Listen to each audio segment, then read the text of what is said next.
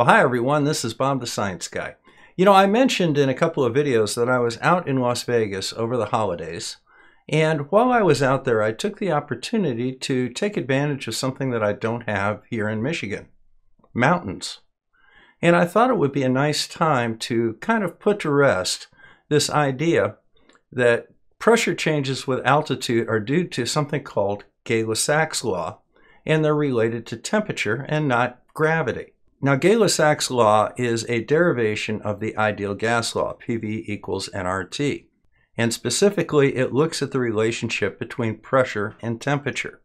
Now, as you can see, if you have a system of gases and you change the pressure and the temperature, notice that the pressure and the temperature form a fraction. And that relationship goes to the new pressure and temperature. So in order for this to stay true, if you decrease the temperature, you have to decrease the pressure and vice versa. And that's what this means over here. Pressure and temperature are proportional to each other. So my wife and I decided to go have lunch at the resort on Mount Charleston. This is listed in Google's Earth as the retreat on Mount Charleston, but they're the same location.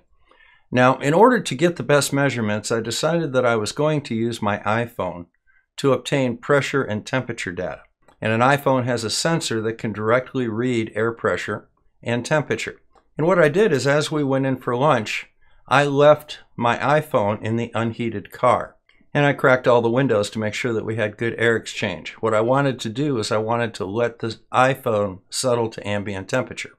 Then we went in and had a very nice lunch, met a really cool cat, and then about an hour later we came outside and started the observations. So here's Google Earth. And right here you'll see the airport in Las Vegas. This is the Las Vegas Strip, and the stratosphere is up in that general area. Now, what we did was we left North Las Vegas and we headed out here towards Mount Charleston. And right here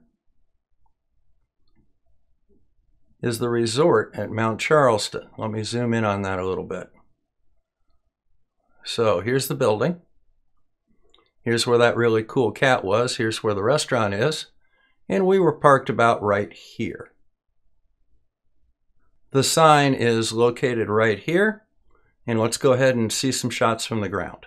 And here we go. And as you can see from the sign there, you can clearly see my location. I was just below that little retaining wall. Now our plan was to establish a baseline temperature and pressure at this location and then drive up the mountain, measuring temperatures and pressures until we got up to where we wanted to be, about 7,500 feet. And then we drove all the way back down to Las Vegas, which is about 2,900 feet or so.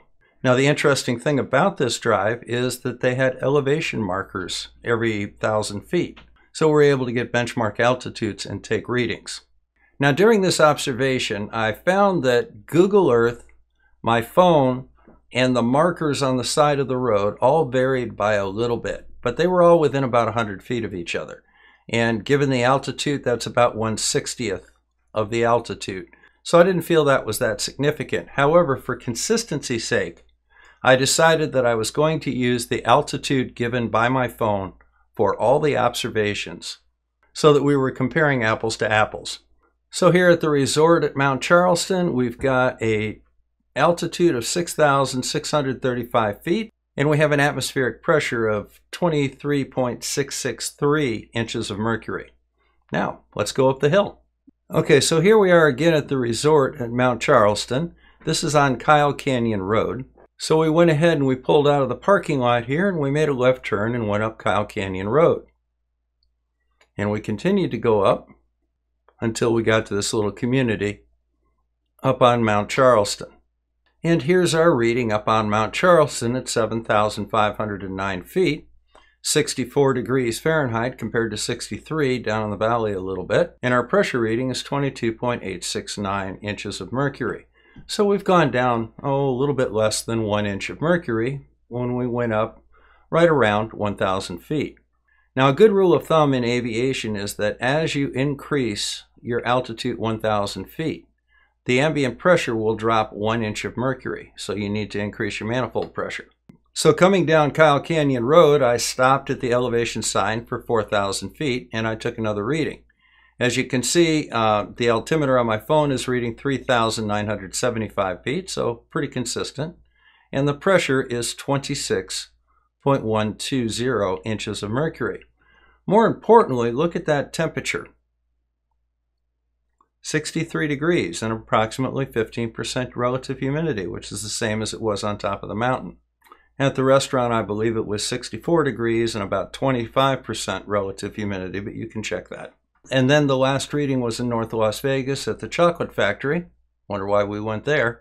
And as you can see, the altitude is 2,863 feet. The pressure is 27.208 inches of mercury. But most importantly, the temperature is 64 degrees. So we have very consistent temperatures throughout this entire observation. Okay, so let's go ahead and have a look at the results. So our current understanding of the pressure gradient is that we have an external force of gravity acting upon the mass of the atmosphere and performing work on it. This external force modifies the behavior of the gas, which would normally expand in all directions, to have a preferred direction, and that preferred direction is in the direction of the vector of gravity, downward. It subsequently contains the atmosphere and sets up an atmospheric pressure gradient. And that pressure gradient is a decrease in atmospheric pressure, 1 inch of mercury, every 1,000 feet. The alternative hypothesis is the Gay-Lussac's law promoted by the flat earth, specifically Whitsitt.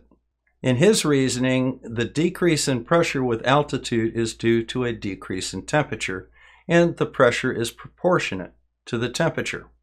Now looking at our pressure and temperature readings, we have at 7,509 feet, we have 22.869 inches of mercury and 64 degrees Fahrenheit. At 6,635 feet, we have 23.663 inches of mercury, 62 degrees, 2 degrees colder. At just under 4,000 feet, 3,975 feet, we've got 26.120 inches of mercury and a temperature of 63 degrees. And at 2,863 feet, we got 27.208 inches of mercury and a temperature of 64 degrees. So under Gay-Lussac's law, in order for the pressure to go down, as it did, the temperature would have to go down.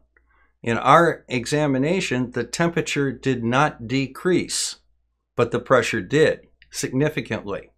Disproving things in science is rather easy. We can use formal deductive reasoning. However, demonstrating things in science requires inductive reasoning, and it never gives us a proof. It just says the data is supported. So in this case, the globe model is gravity acting on mass of atmosphere, causing pressure gradient of 1 inch of mercury every 1,000 feet. We did indeed have a decrease in atmospheric pressure of 1 inch of mercury every 1,000 feet. So our findings are entirely consistent with the globe model because we did indeed have a decrease in atmospheric pressure of approximately 1 inch of mercury for every 1,000 feet that we ascended or descended up and down Mount Charleston. So while this doesn't prove gravity, it doesn't prove anything. It does suggest that the globe model, which predicted it, is correct. It is supporting evidence of that model.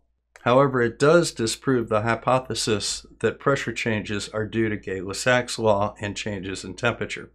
So this is Bob the Science Guy. Thank you very much for stopping by. Make sure you hit that like and subscribe. And remember, we've got that telescope fund there. Have a look at it. See what you think. Take care, everyone, and see you soon.